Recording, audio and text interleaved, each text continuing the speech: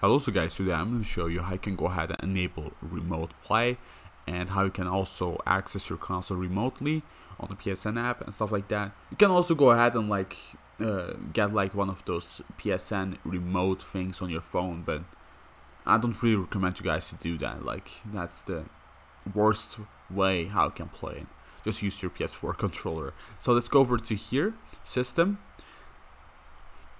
On system, on here you want to go over to here, power saving, and over here features available in rest mode.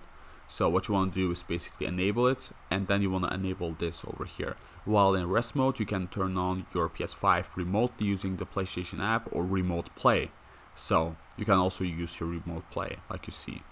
And you can also, like I said guys, get it on your phone and just log in with your same account and then just basically access it with remote play. And let's go ahead and go back. So this is how you can enable it. And now let's go for some couple other things. So remote play, you can enable remote play right over here too.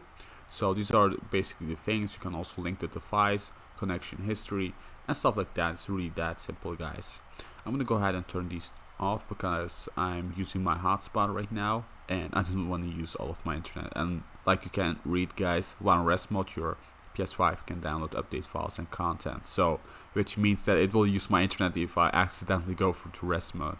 So yeah, and let me check if I'm not downloading anything. Alright, because I actually downloaded a lot of stuff that I didn't even know about because I was just on my hotspot, and I have a little issue with my Wi-Fi connection, so that's the reason why I'm using hotspot. And yeah, thank you for watching, guys. Please like, subscribe, and take care.